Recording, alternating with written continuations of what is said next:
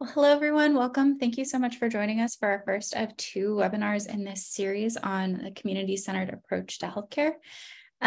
Today, we're going to be talking about an introduction to the community-centered health home model, and I'm very excited to have some colleagues from the Prevention Institute, Katie and Sandra, with us here today. I'm going to hand it over to them in just a moment, but just a couple quick housekeeping notes. Today's webinar is funded by the Health Resources and Services Administration, but does not necessarily reflect their perspective. And this webinar is hosted by the National Healthcare for the Homeless Council. If you're unfamiliar with us at the council, we are a national nonprofit. We focus on training, advocacy, and research and the movement to end homelessness. Our mission is that we are grounded in human rights and social justice and seeking to build an equitable and high quality healthcare system through training, research, and advocacy in the movement to end homelessness. Today is set up like a meeting. So there are opportunities during the Q&A where you may be able to come off mute. But we do ask that you stay on mute during the webinar today, just to limit some background noise. I just realized I did not introduce myself. I am Lauren Berner-Davis. I am the Senior Research Manager at the National Healthcare for the Homeless Council. And I am just very excited about this webinar today. I am very excited about the CCHH model. So I'm going to go ahead and hand it over to Katie and Sandra.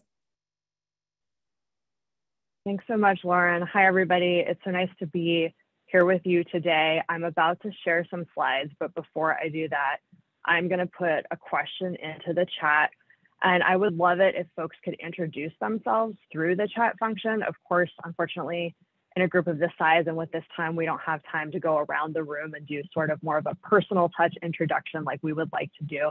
But if you could share a bit about yourselves and where you're coming from in the chat, that'll help us get a sense of who all is here with us today. As Lauren mentioned, we're from Prevention Institute. My name's Katie Miller. I'm a program manager at PI. I've worked here for just over 8 years. I'm based out of our Oakland office, and I'm actually in our Oakland office unusually today. My work at PI has primarily been in support of community partnerships involving healthcare organizations. I also provide some evaluation and sustainability support to our various project teams. And I'm joined today by my colleague, Sandra, who I'll let introduce herself. Thank you, Katie. Hi, Katie. Hi, everyone. I am Sandra Vera. I'm a colleague of Katie's at Prevention Institute. I get the opportunity to work on our Healthy Equitable Communities branch of our organization, which houses projects that range from focusing on equitable transportation, land use, to chronic disease prevention at the upstream levels, and thinking about how healthcare and health systems can also be involved in upstream prevention, health equity, and racial justice efforts. So we're going to talk a lot about all of those things today. So I will pause there and then just note that we're seeing some introductions on the chat. So welcome, Brooklyn, Michelle, Marcus, Elena. We're seeing some folks in there. I'm excited to get to learn a little bit more about this group and invite you all to discussion and dialogue along the way. I think that's what Katie and I are really hoping to provide from our time together today and in the coming opportunity. I'll hand it back to you, Katie.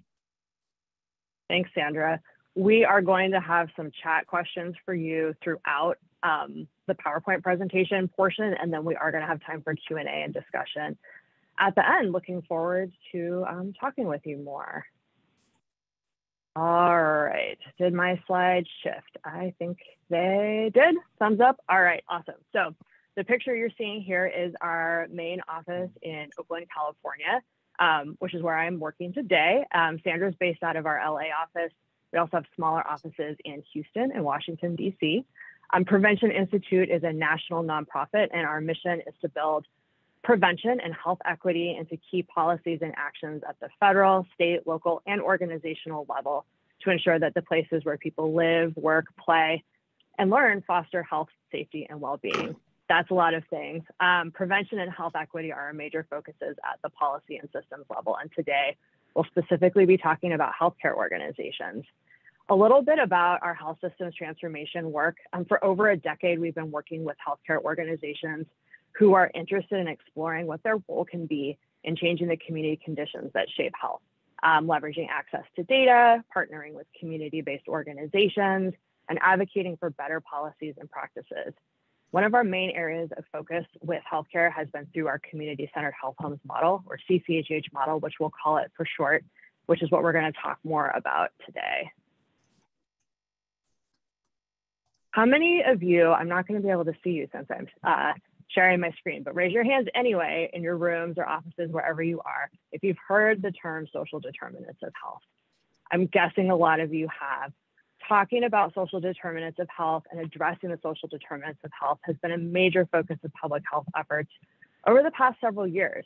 When you think of social determinants, you might think about housing or food access or transportation, and you would be correct. When we talk about strategies to address the social determinants, we might think about referral systems or vouchers to address those issues in the short term. But to truly address social determinants issues in our communities, we have to think even further upstream to the root causes of those, what makes those conditions happen in the first place.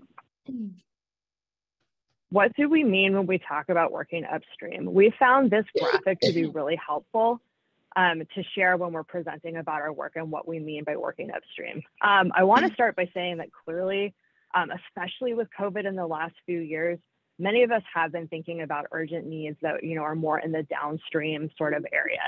We want to make sure that we're holding space for that reality and the considerations that come with that. There are moments in time when resources and our focus are really needed downstream, but we also know on the training that the Oh, you're gonna call me on your way back home? I didn't drive. My mom picked me up and dropped me off. I just got Lauren. We all know the conditions, policies, and systems that existed even before COVID are part of what exacerbated poor health outcomes for the communities we serve and made the impact of COVID even worse.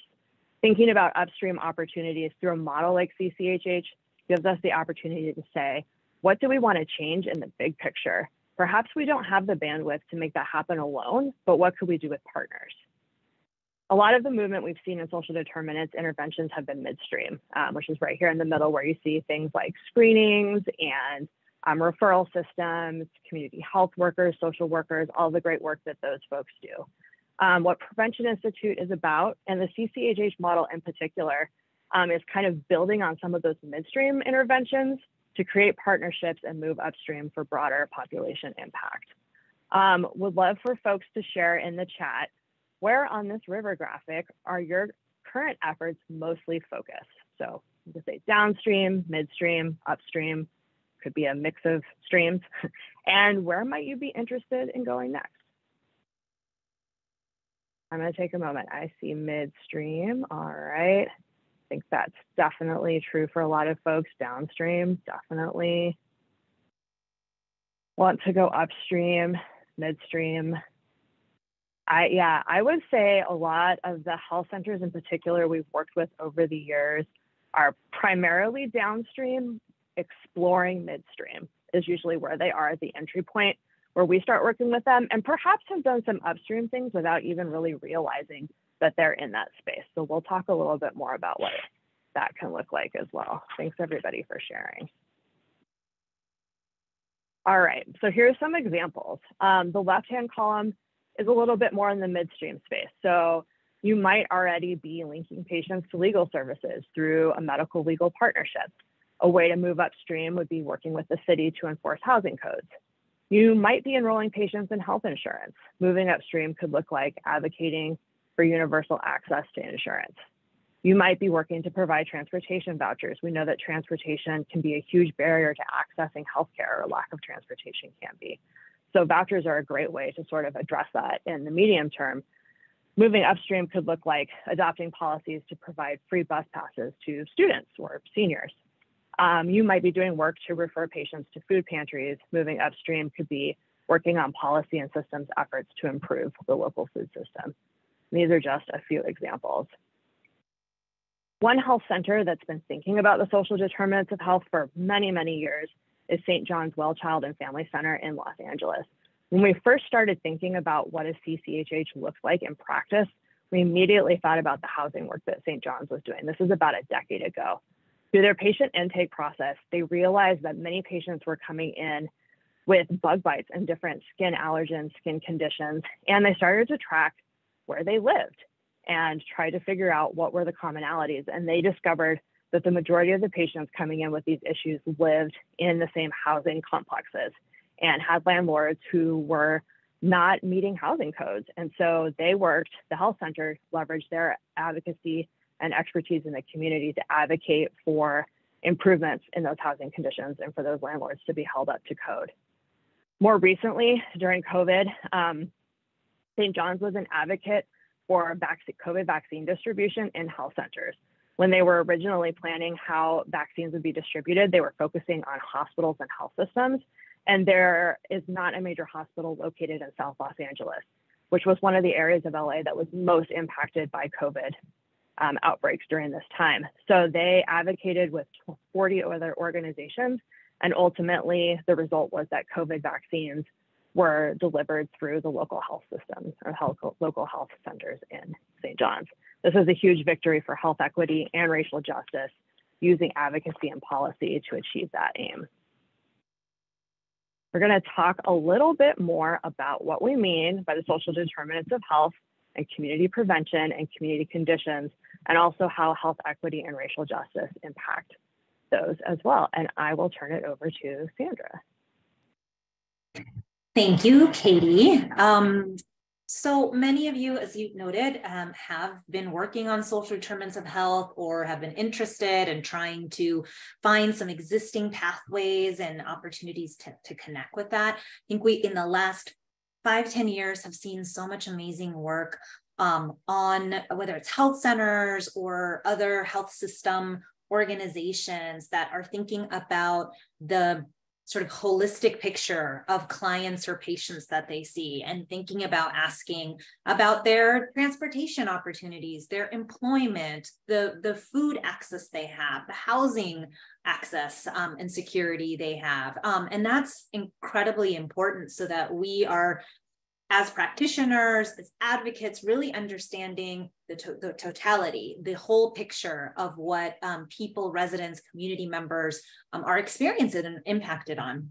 And so I think there is a range there that we can continue to build, which is to look at those same questions, but think about it at a community level. So not only the folks that we're seeing come into clinic doors or hospital doors, but their families and their neighbors and the broader neighborhoods around that.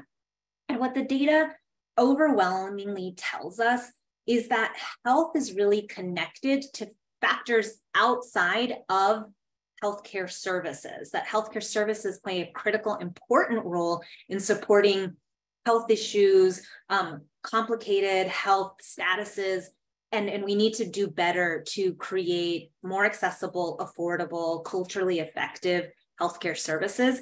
And we also need to look at the environments and the factors outside of those. So many of you have likely seen this breakdown of the factors that influence health that come from county health rankings. So 20% really being associated directly with clinical care, but the physical environment, social and economic factors, behaviors, representing kind of the majority of the factors that influence health. So if that's really what the data tells us, that's what our experiences tell us from the stories, the experiences that we hear or that we have as well in our communities, then we need to sort of connect and align our efforts in that way. Next slide, please, Katie. Many of you also have been working in and navigating the space of going from a focus on health disparities, differences in the rates of health outcomes, of poor health outcomes or access, and moving towards health equity. So we always feel like it's important to just kind of offer one description or definition of health equity so that we can kind of carry that into some of the examples and in the model that we're going to share. So here for us, we're going to offer that health equity means that every person, regardless of who they are, the color of their skin, their level of education, their gender, sexual identity, whether or not they have a disability, the job that they have, or the neighborhood that they live in has an equal opportunity to achieve optimal health. We really want to get to the opportunity, but also the outcome of optimal health. So that's kind of some of the container that we really want to offer. Next slide, please. Now, as many of you have shared and noted, we're working in different levels of prevention, the different streams of prevention. But one of the things that always comes up for me as I look at that image is that they're connected. We're not talking about downstream prevention over there, midstream prevention here, and upstream prevention over there. They are all connected, and there's fluidity between those things. And we need to work at all of those different levels if we're going to have that bigger change and bigger impact that we're looking for. But it's helpful to look at the broader picture and how we can all work more closely together and in alignment. And one of the things that we've done is sort of try to create some resources, graphics, tools to hold that information and to hold that connection so that we can map out and consider where are we, where do we need to be, what will it take to get there.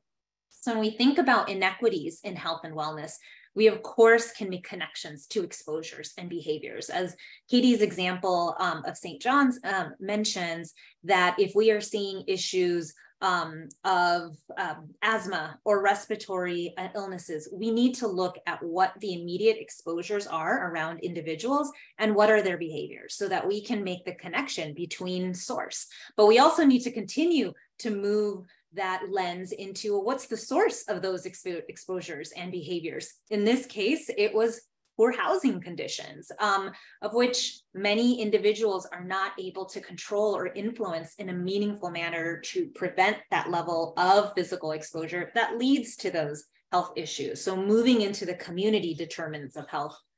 What does housing health look like for our communities, for folks who are experiencing these deep inequities in health and wellness? And recognizing that those community determinants, we're thinking about housing, food access, transportation, the ability to engage in our local communities and bring our voices, those themselves are actually embedded in broader structural systems that affect how power, financial resources, influence is produced. And so we have to make those connections. And that can feel big and overwhelming because we do have a specific opportunity mandate focus, whether in your health system or a nonprofit like Katie and I are part of. But it's important to kind of look at the broader picture. Next slide, please, Katie. So to give us just a reminder of how these structural drivers of the past and of the present continue to affect our health and well-being today, we're just showing some images that may bring up policies or practices in the past that continue to affect our health and well-being today. So here we see an image, recollection really of the mid-1900s where segregation was really the policy and practice within society. Now we could think about this as only existing in the past, but we have to recognize, we have to acknowledge that past policy continues to affect us on a daily, regular basis. Next slide, please. It just doesn't look exactly the same in each community. This comes from Brooklyn. I know we have some participants from that area, and this was shared with us many years ago, and I think went viral at some point on social media, but a playground that had this play structure here, which clearly cues up a jail system. And you have to stop and think sort of what are the norms, what are the cues that we're putting out there for our young children. So there are still policies, there are still practices that continue to affect the way that people and entire communities are able to access and achieve health and safety and well-being and prosperity in their communities. Next slide. Here is an example from our Native American and Indigenous communities that was shared with me in some work I was doing with youth in the Sacramento area of Northern California, just sort of showing, again, past policy practice and segregation and discrimination with our Native American and Indigenous populations. Next slide, please. And seeing still a huge critical impact on the Indigenous populations and in Native American and Indigenous women in particular, who have some of the highest rates of violence and lack of safety issues happening as well. Next slide. And for many of those of us who are in and have been working in health and in public health, we have learned more and more in recent years about the impact of things like transportation policy and how the creation of highway systems have divided communities and in fact separated, oftentimes in many cases, in most cases, communities of color from economic opportunity, from jobs, from quality education, and from the ability to, breathe clean air as well. And so that we're seeing the impact of and continue to see the impact of. Next slide, please. In the area of chronic disease prevention, so much work in the last decade or so on access to healthy food environments and having the healthy choice be the default choice, and the policies of land use and siting and economic development really affecting communities of color and immigrant communities as well. So these are all of the big factors, the big issues that we're all facing. And we mention this not to sort of add to the overwhelm or to the intensity of all the things that we know our communities are dealing with, but to just assure you that the forces that we are all up against and that you see coming through your doors every day are big and are deep and need systemic change. So we have to do the work every day of providing access to good quality, effective care. And if we don't also partner with and work upstream, we just won't have that level of impact that we all want to see. So making those connections is really important. Next slide, please, Katie. So let me pause there for a moment and just ask you, given that we're all in different places and working in different communities, to just take a moment. What local or regional policies or practices have produced inequities that you see in your work and on your daily basis? So I'm going to pause here for a minute and give folks just a chance to reflect on that and drop some thoughts over chat. If you want to unmute yourself, I think we have that opportunity too. So really just open and curious what's coming up for you.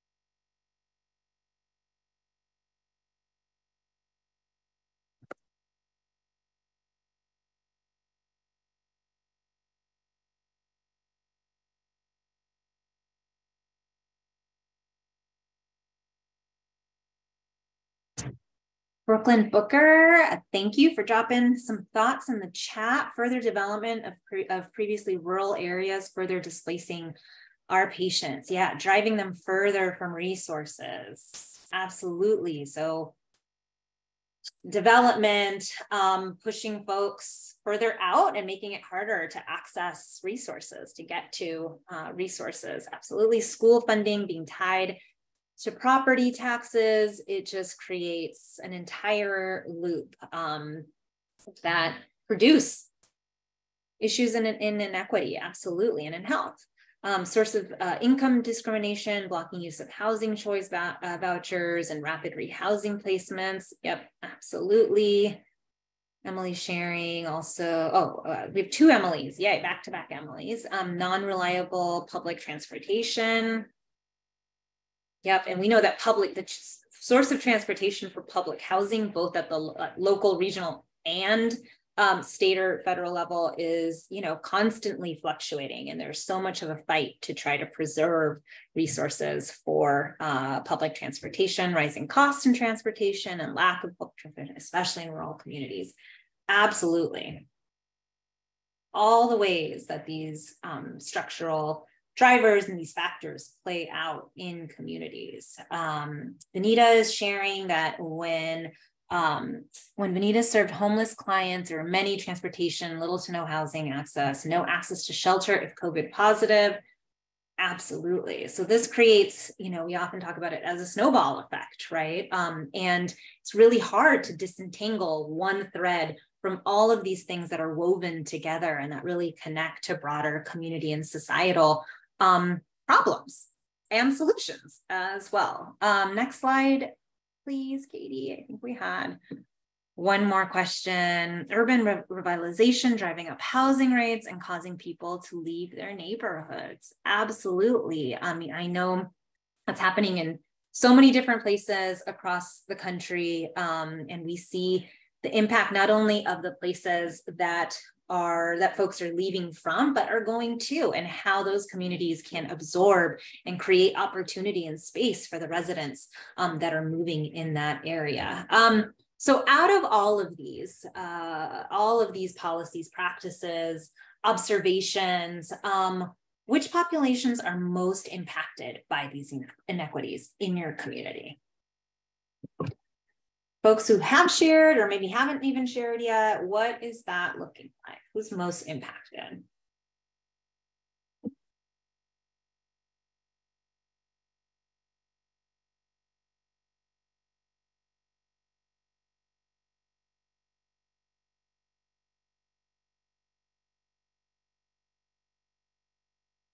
Low income communities, absolutely, and low income residents. Immigrant population, BIPOC population. I think that's probably a theme if we were to go kind of down the line. People experiencing homelessness, absolutely.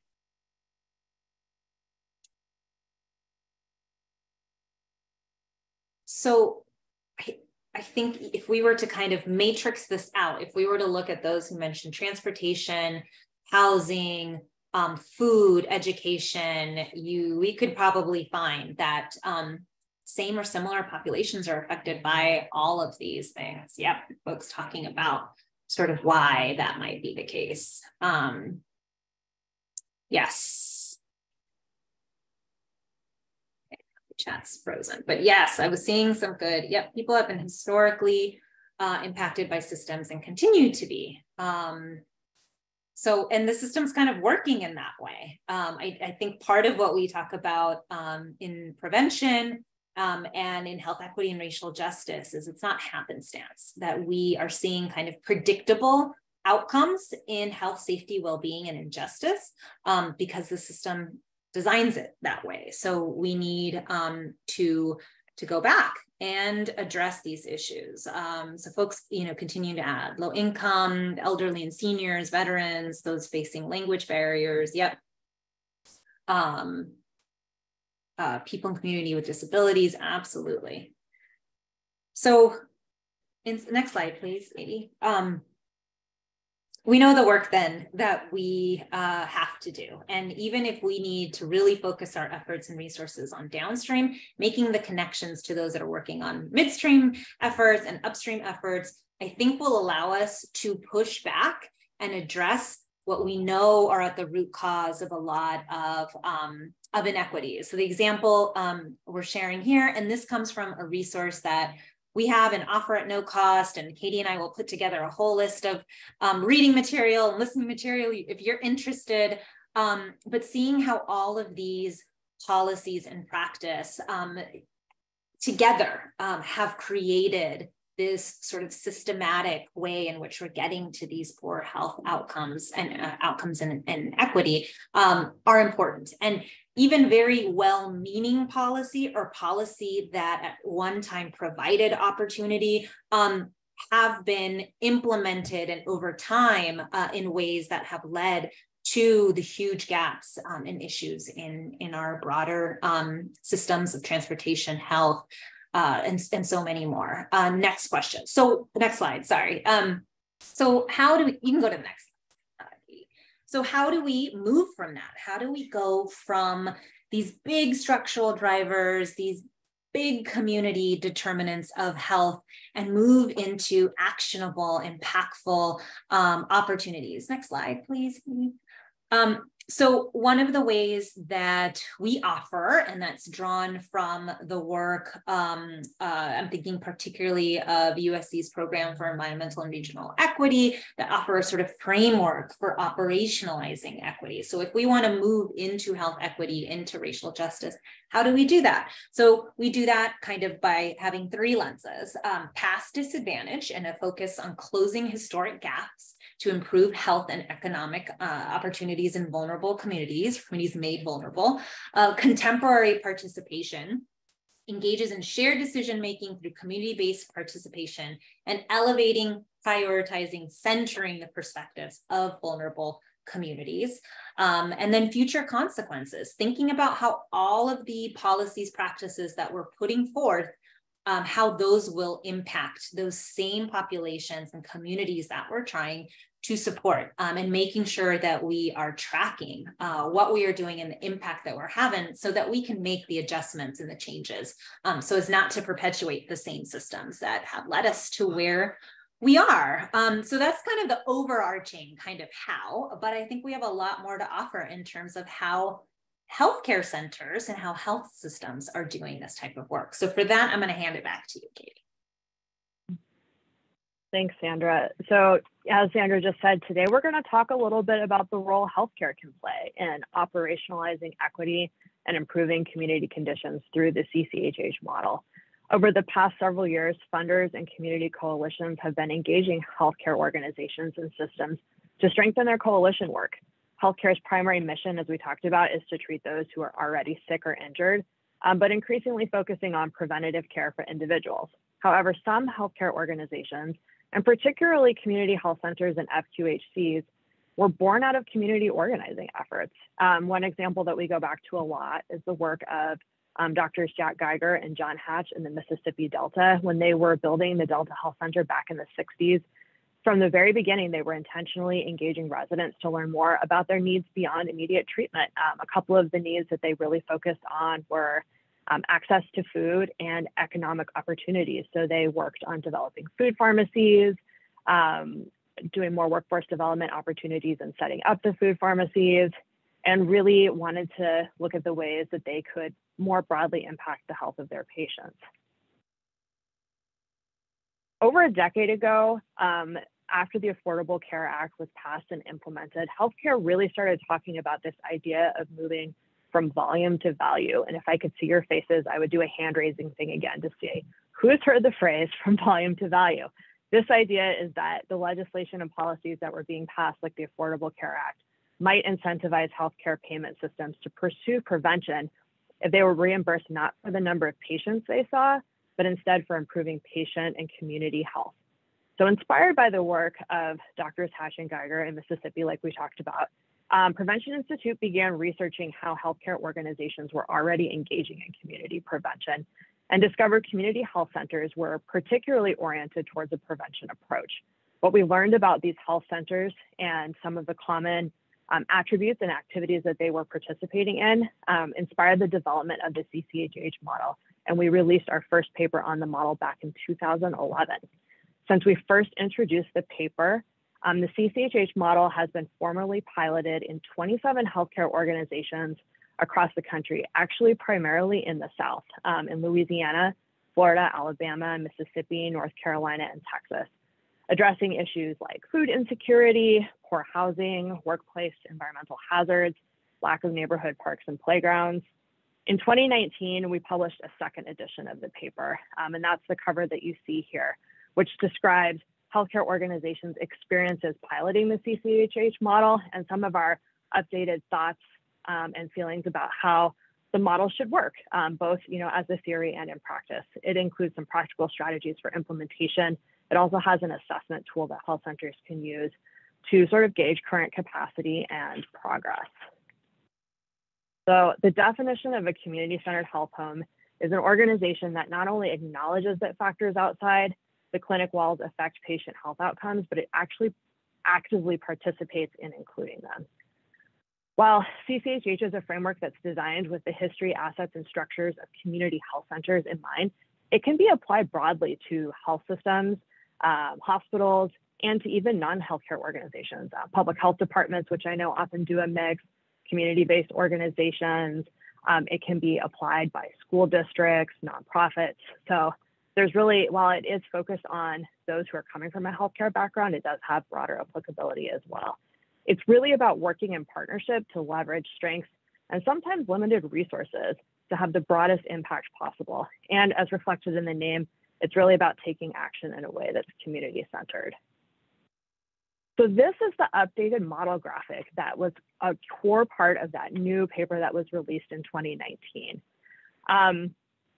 The model we decided and discovered was really not linear. The previous version sort of had inquiry, analysis, and action as like steps 1, 2, 3. And what we discovered was that people were sort of entering from different places in the model, and also that the model was a little bit of a continuous loop. And so that's what we really tried to show here. In today's webinar, we're primarily going to focus on how health centers engage in external work through partnership, which are what we call the functional capacities. This is the outer ring of the model of inquiry, analysis, and action. In next month's webinar, we'll talk more about the foundational capacities in the center of the model. Those are the actions that organizations would take internally to advance and sustain this kind of work. So we've talked a little bit about policies and inequities and injustices and community conditions that can impact health. I want to talk about how this played out in one specific neighborhood and the action that a health center there took to address those conditions. So I'm going to talk about Asian Health Services, which is an FQHC that is located in Oakland's Chinatown neighborhood. It's about 4 blocks from where I sit right now. Oakland's Chinatown is the nation's 4th largest Chinatown. The historic Chinatown community is an integral social and economic component of the city of Oakland, but it has experienced a continuous decline in economic development and equity despite a surge of development in neighboring areas. And part of the reason for this, I think back to one of the graphics that Sandra shared, was how the freeway system was built here, and the fact that the on-ramps and off-ramps to a major interstate right here, as well as the entrance to the city of Alameda, are in Chinatown, and unfortunately kind of cut it off from other neighborhoods in the area and really brought a large number of cars and traffic into this highly pedestrianized neighborhood. It's a low-income community, primarily composed of immigrants and seniors, disproportionately impacted by a series of poor transportation planning measures. And it was experiencing the highest number of pedestrian injuries and fatalities in the city of Oakland. Asian Health Services is located right in the middle of this community, and it had been providing care for pedestrians who were hit by cars right outside. One day, unfortunately, an elderly resident of the community was hit by a car right outside and died. And he was actually the father of a board member. And this was sort of the thing that brought Asian Health Services finally to say, we need to take action to figure out what's going on in our community and what we can do to address it. And so they started working on a pedestrian safety campaign. So as part of that process, they started working with the city of Oakland, the Oakland Chinatown Chamber of Commerce, and the Metropolitan Transportation Commission. So the partners who wanted to explore what the current infrastructure, what was happening with the infrastructure that made the neighborhood so vulnerable, they went out and they just started looking at what was going on in the community. They had students who were standing on street corners and kind of counting the number of cars, counting the number of pedestrians, and gathering some really good quantitative information. The current infrastructure prioritized the passage of cars, and pedestrians were having to cross at poorly marked crosswalks in a very short amount of time. Many of the residents, as I mentioned, were elderly, so even in crosswalks where they did have a countdown clock, it was not enough time for them to cross the street safely. So gathering information about what's going on in the community to cause or exacerbate a health or safety issue is what we call in the model inquiry. So this is basically gathering information about what is going on. The next phase is analysis, and there's 2 important processes that happen in the analysis phase. The first is taking the information you already have, this quantitative information we talked about gathering, but also talking about it with residents and getting their qualitative perspective, finding out about their lived experience and the contextual factors that are taking place in the community. So also getting their input on what strategies they want to collectively pursue to address the issue that's been identified. So it's not just about community engagement, but it's about community empowerment and really putting the community at the center of the action that you want to take to address an issue. The second part of the analysis phase is really building and consolidating the core partners for the long-term sustainability of the work.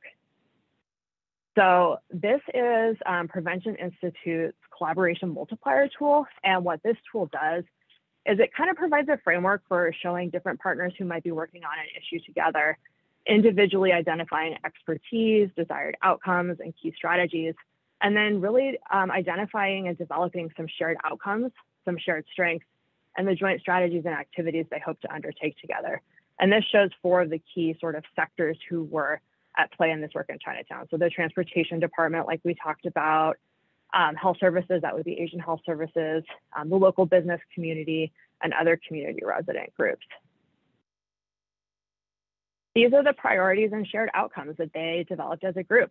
It's not just about pedestrian safety, but it's also about economic development and economic equity. It is about the physical development, not just in Chinatown, but also in the communities nearby and how that affects traffic there. And then finally, transportation development in the neighborhood itself to improve safety. With these priorities set, Asian Health Services and its partners were prepared to take action.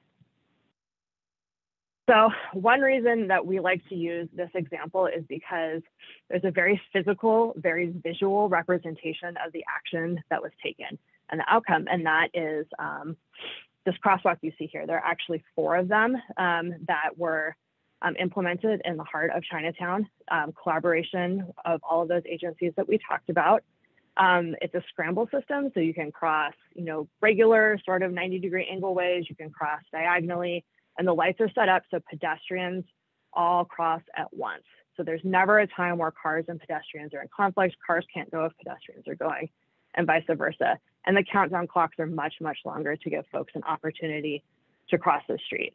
So rather than competing with cars, now it's really prioritizing the passage of pedestrians in this community.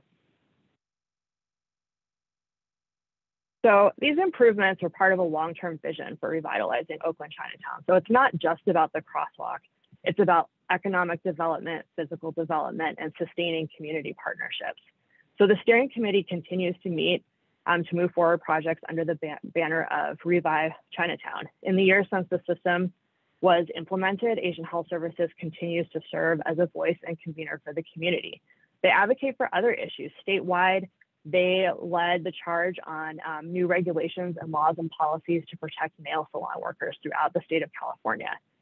This is a story that's highlighted in our second edition paper. It also got some press coverage in the New York Times a few years ago. I think this was around 2019, 2018 as well.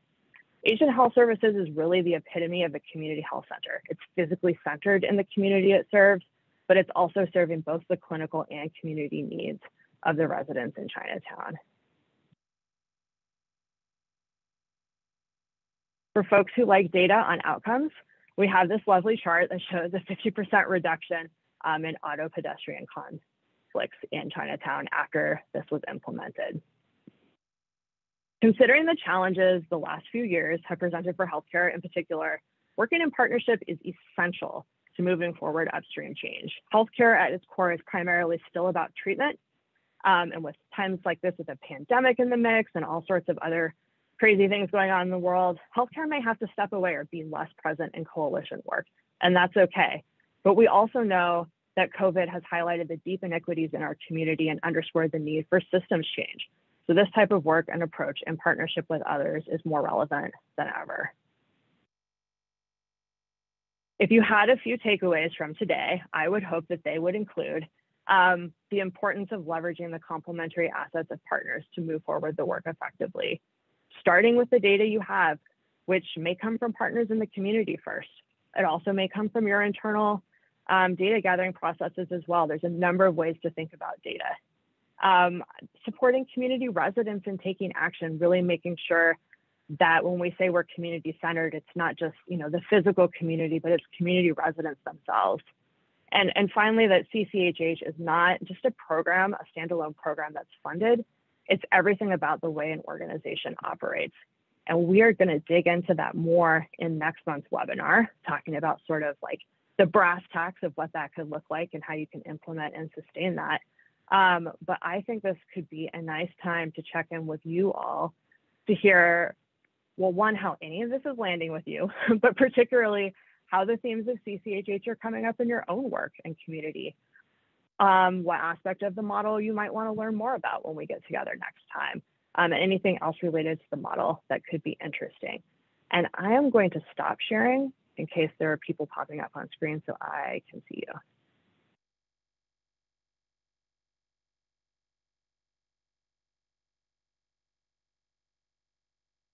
All right, so the two questions were, are the themes of CCHH coming up in your work? And or which aspect of the model would you be curious to learn more about?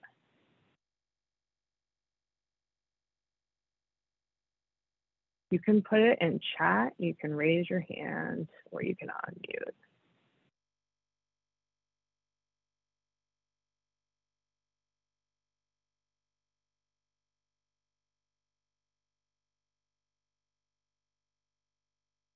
Okay, while folks are thinking, I will share that for many health centers that we have worked with, they naturally gravitate towards the inquiry part of the model. They want to think about data. I think because data is something that they have some more immediate control over, or it might be something they're already gathering or thinking about. Maybe you use the prepare tool to look at social determinants of health. I think that is a place that a lot of folks gravitate.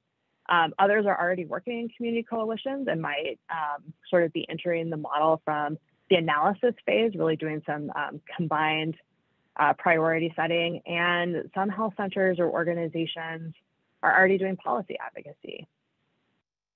How long did it take to get the plan implemented? Did they present to city officials? It took a year to get the plan approved. I'm not sure how much longer after that it was for the actual physical infrastructure change to take place. And yes, they did present it to city officials. They worked closely with the city of Oakland and the city's transportation department all throughout the process. Thanks for that question.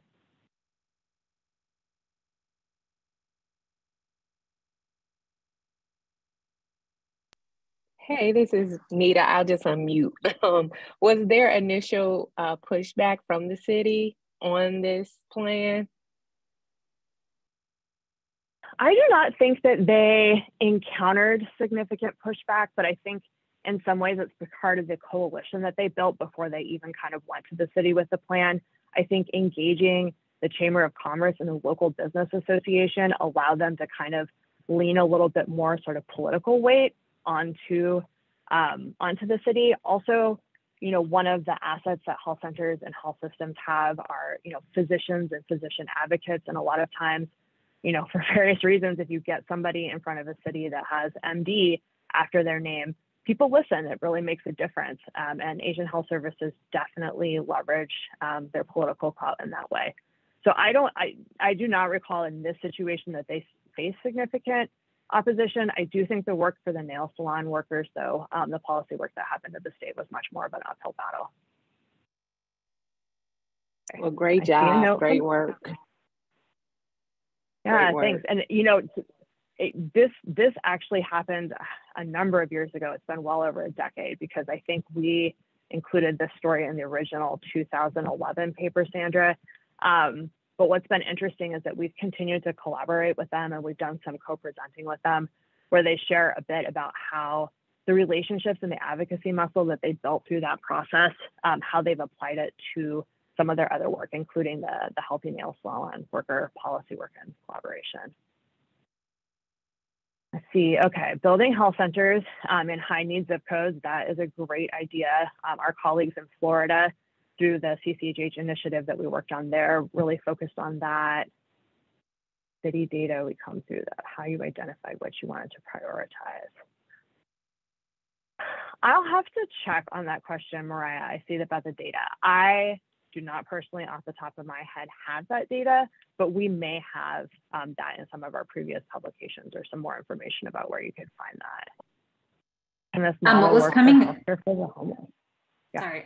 What was coming up for me and Mariah's comment and question too was, this wasn't exactly what I just shared on the chat, and what we'll follow up with wasn't exactly what Asian Health Services used, but it made me think about some of the work that some of our colleagues at our organization have been doing in the past year with different community groups, and building on a tool that we have called Thrive, which is a tool for health resilience in vulnerable environments that is a sort of community determinant of health sort of opportunity assessment. And a group of young leaders in Albuquerque, New Mexico took that tool and that assessment and made it their own for their community, and kind of geared it towards mental health and well-being, but still connected to physical, economic, and social domains and community determinants of health. So I'm offering that because I think maybe just hearing kind of things that folks are working on or interested in, it may be interesting to spark some thinking or some reflection on how you may already be asking similar types of questions, or get ideas for new ways and new questions and areas of inquiry for your work there. So that was just a thought. Katie, I think I interrupted something you might have been thinking about for another comment. No, you're fine. I'm looking through the chat. I'm seeing a number of folks talking about the work they're doing focused on populations of people experiencing homelessness, and some great examples about, connecting to services, building physical spaces, respite centers, more houses and properties. I think building small homes has been popular in some communities. I think, with health centers and hospitals, housing and homelessness is a huge, huge issue that we often see folks address. And in a different slide that exists in a different presentation, Sandra, I'm thinking about, we actually kind of have a breakdown of addressing housing at downstream, midstream, and upstream. I think as health systems in particular think more upstream, they can be looking at things like minimum wage, livable wages, sort of economic development in communities, and how the economic landscape drives homelessness, whether people can afford to live in certain places, looking at gentrification, looking at predatory lending policies and trying to reverse predatory lending policies. Sandra, I'm going to look to you for a second to give me a couple other examples, but some of the more upstream housing solutions that folks could also be thinking about. Yeah, well, I mean, I will say many of you might have participated in this, just thinking about, at the sort of onset of the pandemic, so many voices coming from health centers, hospitals, other types of health system, advocating for stabilizing housing for everyone, given the big economic dip that we were in. And so there's been so many amazing voices that have added to that to do things like emergency moratoriums, or access to, emergency housing vouchers, and keeping that thread going. And I think now maybe the opportunity is how to continue to use those advocacy muscles, those voices, the partnerships and relationships that many folks have built with their local elected officials, appointed officials, helping to inform them and give them the information and data, and also inform them about the strategies that are in place in other communities that they could be using. So I think I've seen that really come up for some of the communities that we've had an opportunity to partner with or work with, is kind of thinking about what are the federal, state, local, regional mechanisms that support things like stable and affordable housing in the long run. And that's great reminder. Katie, we brought together a few of those partners on an episode of our Moving Upstream podcast series on equitable housing. So invite you to join that one. It was recorded right before the pandemic. So just keep that in mind. We didn't know what we were about to enter as we were recording some of that. Marcus. Yeah, that's a good point. Yeah. I want to go back and listen to it, Katie. Now I'm like, ooh. Marcus is talking about how he works in the healthcare data space. Curious what type of data sources are being combined for these assessments. We're looking for referral tools that we could promote to case managers to use. Brooklyn actually had can offer some good information. So that's great. We want to make sure those connections are happening. I know for some of the work that we're supporting, Marcus, the types of data, they're sort of, I would say, braided together. So there are things like hospital needs assessments that come out regularly that folks are really drawn to, some of the state surveys that are done, but also we're seeing health centers and organizations sort of develop their own tools and assessments. So one of the ones that we mentioned was Thrive, which can kind of be adapted and modified based on community. And Katie, I think you were mentioning too, the PrEP tool. I think we've heard a lot of Prepare. Prepare, sorry. Yes, Prepare as well. So just some ideas there, Marcus, but it sounds like Brooklyn might be able to connect you with a few more, and we can certainly think about others that might be of interest. Yeah, thanks for sharing that, and thanks for asking the question about data. I mean, I will say, like, in the interest of full disclosure, like, we are not a hugely like quantitative data focused organization. We look a little bit more at qualitative data and narrative data and experiential data. But I think the Thrive tool really is a great way to think about how you can ask questions or reframe questions that get answers that speak more to community conditions rather than needs for services. And I say that because you probably are already asking questions that get to needs for services. So it's just a way you can think about posing some new or additional questions as well. We have a couple minutes left. I'm going to go ahead and launch the poll, but we can keep the discussion going. I just didn't want to surprise anybody with the poll popping up.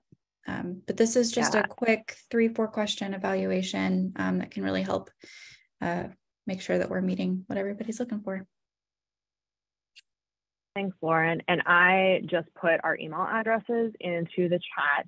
I hope most of you are going to be able to join us when we come back next month to talk a little bit more about the nuts and bolts of implementing the model, sharing some more examples of what that looks like in person. But if you have questions in the meantime, please feel free to reach out to me and Sandra, and we can talk a little bit more both about the CCHH model, or, you know, if you're interested in some of our broader work around housing as an organization or anything else we do, we'd be happy to answer your questions. And we'll be back for more, so we can always kind of carry that over too. So do please reach out and let us know what would be helpful to focus on.